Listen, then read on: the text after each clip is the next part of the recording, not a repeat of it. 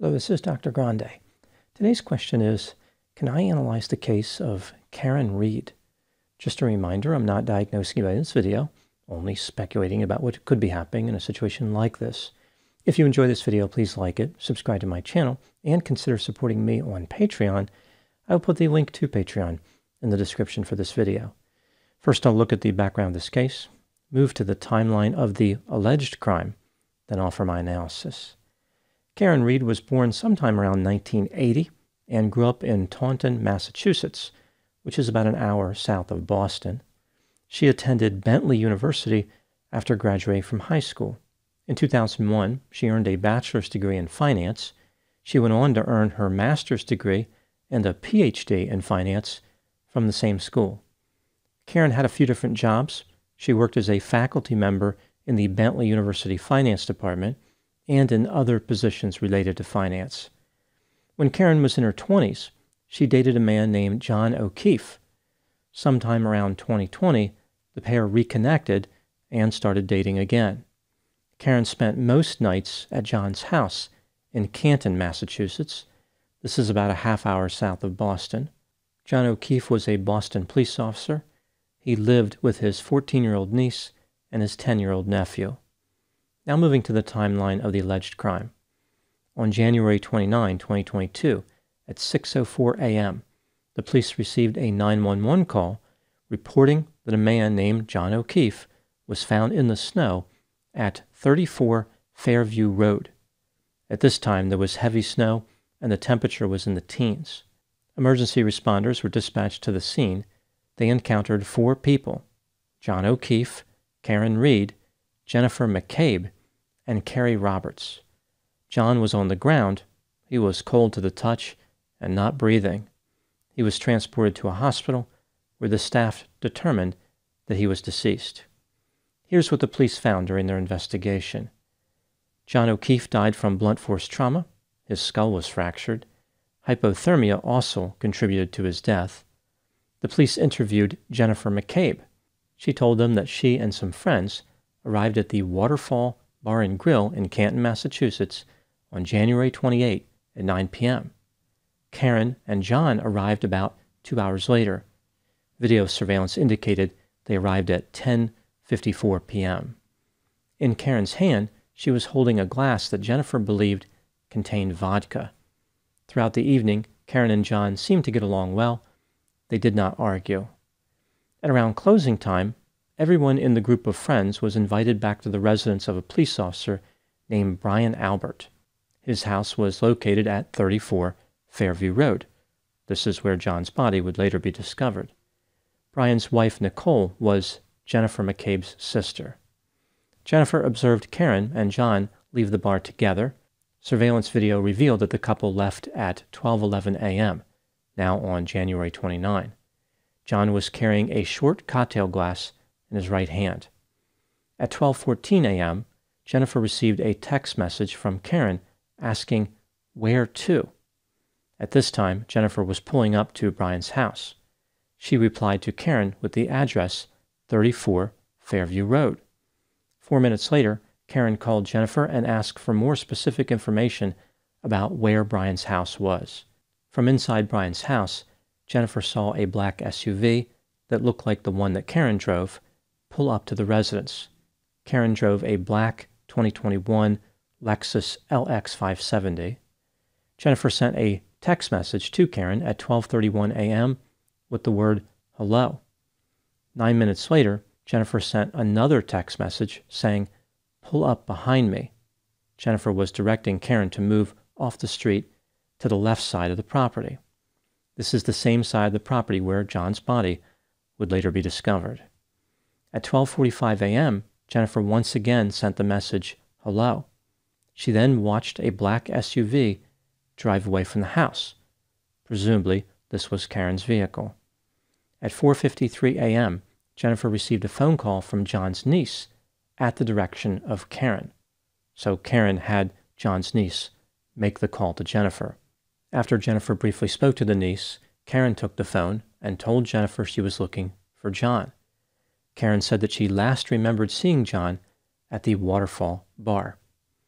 Karen drove to Jennifer's house arriving at about 5:30 a.m.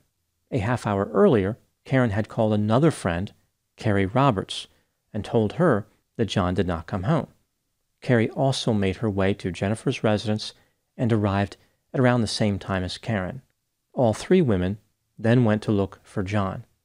They took two vehicles. Jennifer drove Karen's Lexus from her house to John's house because Karen was too hysterical to drive. Carrie followed them in her own vehicle. On the trip, Karen said to Jennifer, quote, "Could I have hit him? Did I hit him?" unquote.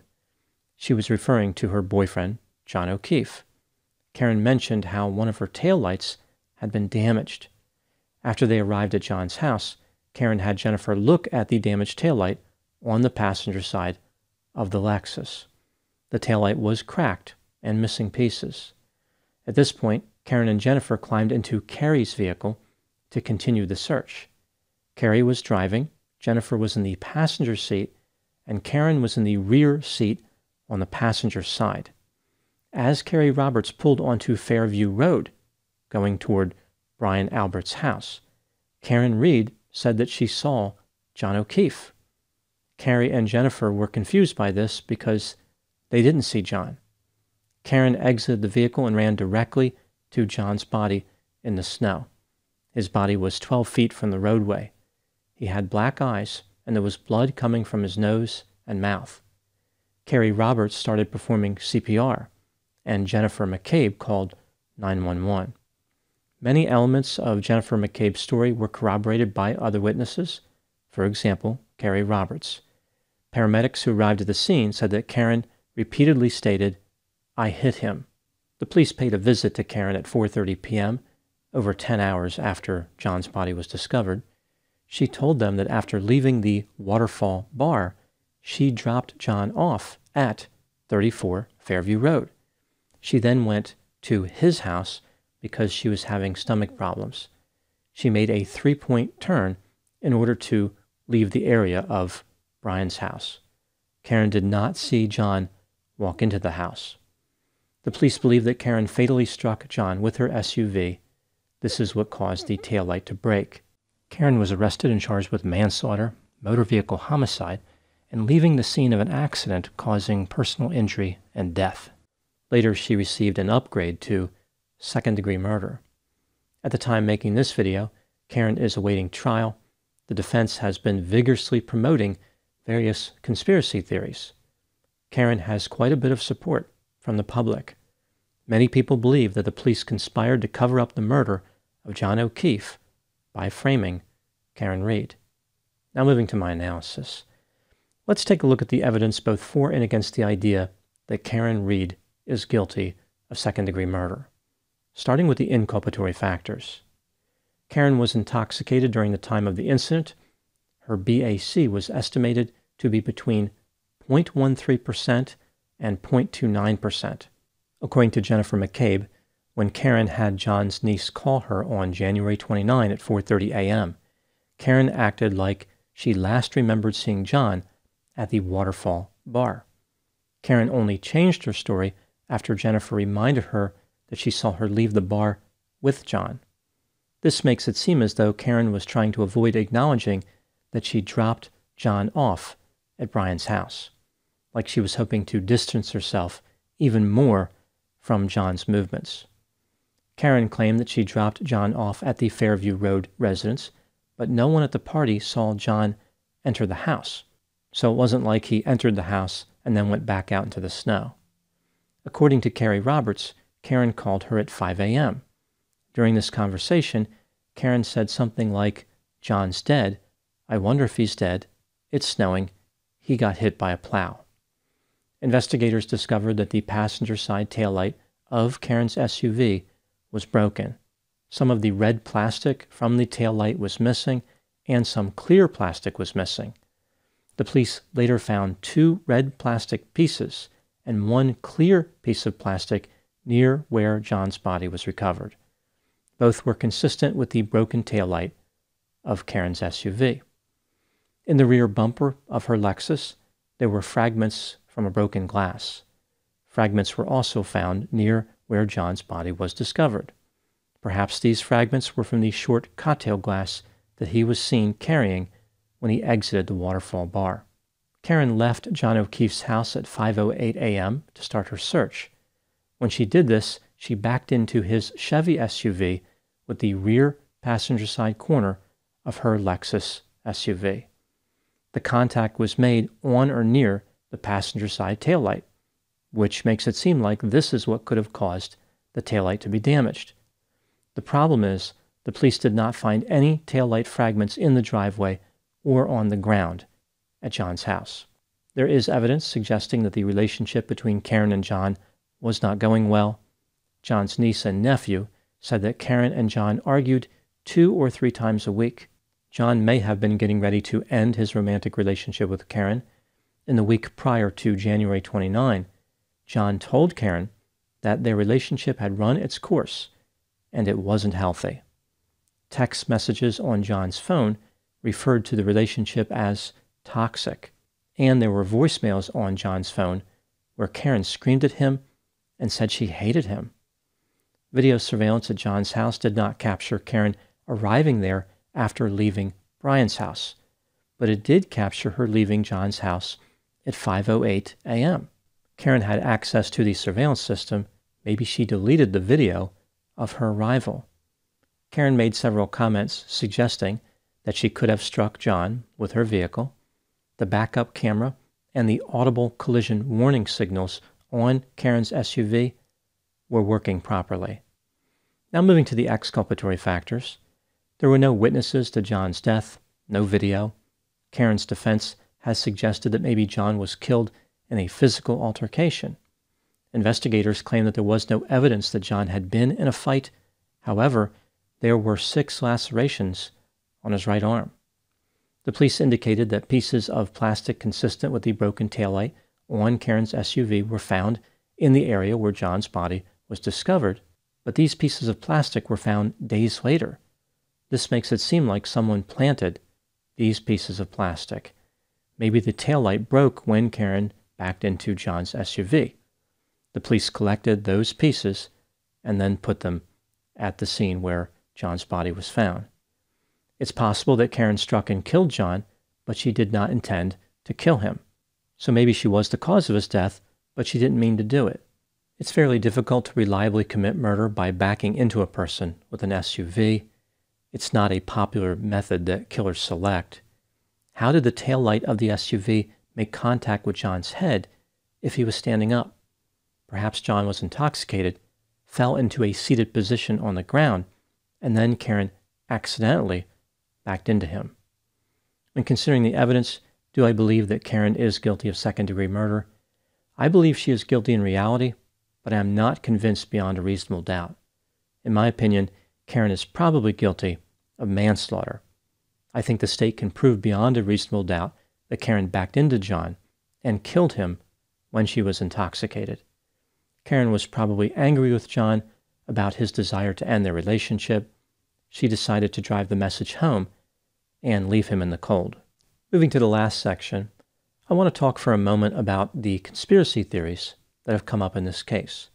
Karen's defense is arguing that Karen never struck John with her Lexus SUV. The taillight was damaged when she backed into his vehicle at his house. They have argued that John must have been beaten to death by one of the partygoers at the house on Fairview Road. Some of these people had connections to law enforcement. This led to the police framing Karen for murder by planting the plastic taillight pieces. To support this theory, Karen's defense has made several arguments based on their interpretation of cell phone data. Here are 2 examples.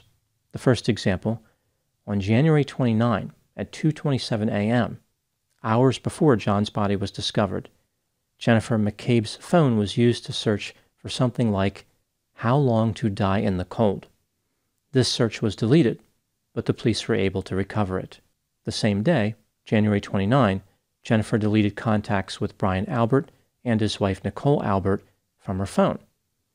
The state has refuted these claims about Jennifer's search activity, saying that she did not conduct the search at 2:27 a.m. and she did not delete the contacts from her phone. Moving to the second example, the defense has argued that John's cell phone data showed that after arriving at 34 Fairview Road, he walked 80 steps and climbed the equivalent of 3 floors. The state has refuted these claims as well. They noted that the movement data are unreliable. These same data show that John was moving after his death as well. This seems unlikely, mostly because dead people typically don't move on their own. I think the defense has managed to create some doubt with these conspiracy theories, and they should be permitted to pursue these theories. The state uses cell phone data to convict people all the time. The defense has the right to use it as well. I imagine much of this trial is going to come down to a battle of the technology experts. Now moving to my final thoughts. This case can be summarized in this way. A female finance faculty member found herself in a fervent fling with a law enforcement officer, fueling his fervid farewell, while she firmly fancied the flame's future. Following a festive, fuddled night filled with fiery fluids, the feuding couple found themselves fiercely fighting on a frosty freeway during a furious snowstorm. The officer's fate was finalized after his girlfriend fatally finished him with a 4x4 lighting fixture. Those are my thoughts in the case of Karen Read. Please put any opinions and thoughts in the comment section. They always generate an interesting dialogue. As always, I hope you found my analysis of this topic to be informative. Thanks for watching.